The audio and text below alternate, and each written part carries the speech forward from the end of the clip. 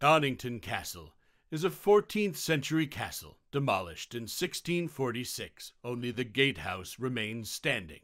The castle sits atop a hill in Donnington, Newbury, overlooking the picturesque woods and grassy plains of the Lambourne Valley. Today, Donnington Castle is open to the public and free to visit. Built in 1386 by Sir Richard Aberbury, Donnington Castle would play a significant part in the English Civil War. Donnington managed to withstand one of the longest sieges in the First English Civil War, lasting around 18 months from 1644 to 1646. The star-shaped earthworks from the Civil War can still be seen around the castle. In 1646, Parliament voted to demolish the castle. Today, only the gatehouse survives. Spooky fact number 1. It is said the ghost of a Civil War guard stands on the grounds. So life like that most mistake him for a historic actor, but silent if you speak to him. If you see an on-site actor, but he does not reply to you, slowly back away. 1287. Thomas de Aberbury purchased the estate of Donnington.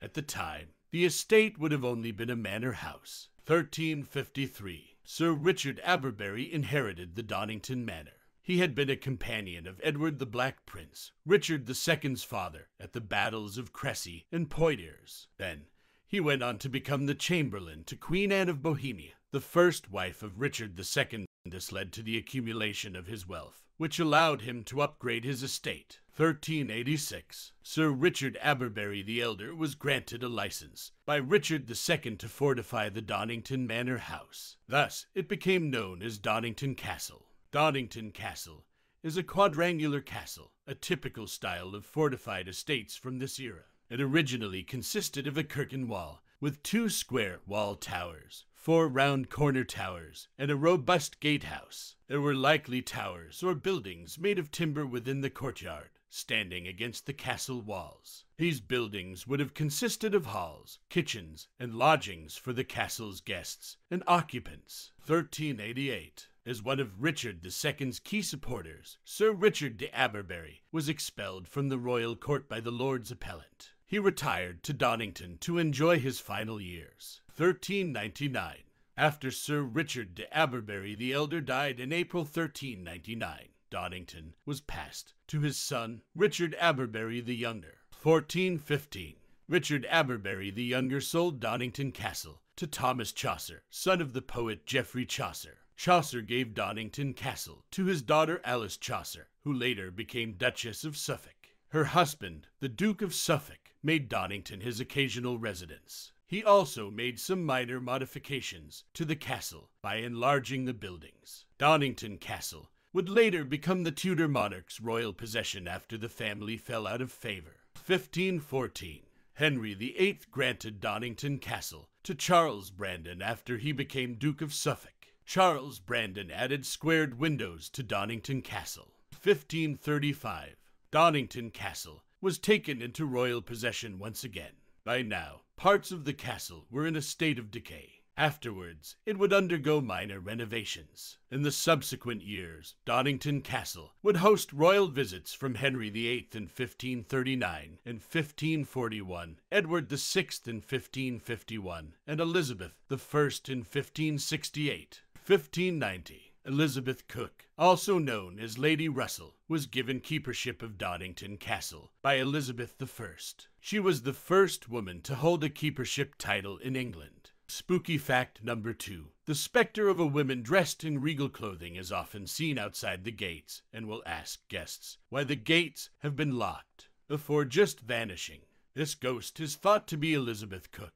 1600. Donnington Castle became a private property once again after Elizabeth I gave it to Charles Howard, the first Earl of Nottingham. 1643. Donnington Castle had changed ownership several times. When the English Civil War broke out, it was owned by the parliamentarian John Packer and his family. That year, Charles I sent the royalist Sir John Boys to take Donnington away from John Packer. Sir John Boys brought 200 feet soldiers, 25 cavalry, and sufficient cannons to support his efforts. After getting hold of Donnington, Sir John Boys quickly enhanced the castle's defenses. He added star-shaped earthworks around the lower slopes of the hill. This site was used for gun emplacements. Spooky fact number 3. A white ghostly dog also roams the ground, often seen running down the hill and into the woods before disappearing, so don't go petting stray dogs in the area. It might just be a ghost, though we like to think this one is as friendly as Casper the Ghost. 1644. Parliamentarians laid siege to Donnington Castle, lasting 18 months. It was one of the longest sieges in the English Civil War. The castle was attacked many times. Charles I even had to relieve the castle himself twice. 1646. The royalist forces appeared hopeless, and Sir John Boys requested Charles I's permission to surrender. After obtaining the king's permission, Boys and his troops surrendered Donnington Castle to the parliamentarians in April 1646. By this point, Donnington Castle had sustained significant damages. Later, the parliamentarians voted to demolish Donnington, leaving only the gatehouse. The estate was then given to John Packer. Spooky fact number 4. Reports of hundreds of soldiers patrolling the area and fighting are a common occurrence, almost as though the siege of 1644 never actually ended and is still being fought today in the realm of the dead. 1647.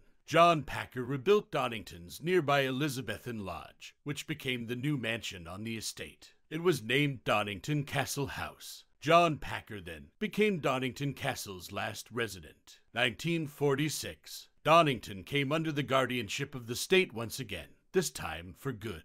The state rebuilt the castle's exterior to a height of 2 feet based on the original layout. 1969. On the 9th of September 1969, English Heritage declared Donnington Castle as a Grade 1 historic building. It was also classified as a scheduled ancient monument and became protected from unauthorized changes. And there we have it, Donnington Castle, tales of bloodshed and horrifying specters. To discover more about Donnington Castle's history, or to plan a day trip, or to learn about even more tales of horror, bloodshed, and tragedy from hundreds of castle sites around the world, please visit the link in description below, or simply subscribe to this channel. Thank you for watching.